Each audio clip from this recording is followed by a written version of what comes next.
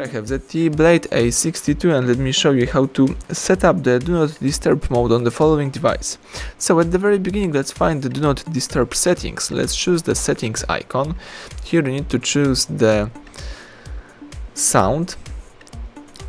Let's select Do Not Disturb and that's it. As you can see, you can enable Do Not Disturb right here. The following icon pops up. And here you can also choose the mode. You can choose the alarms only, total silence or priority only. Let me choose, for example, priority only. You can allow some sound, for example, from the notification, events, from some favorite contacts. You can handle with repeat callers. You may also go back and here you can block visual disturbance and you can set up some automatic rules. So you can, for example, enable the Do Not Disturb on the weekends, or you can set up some other customized rule.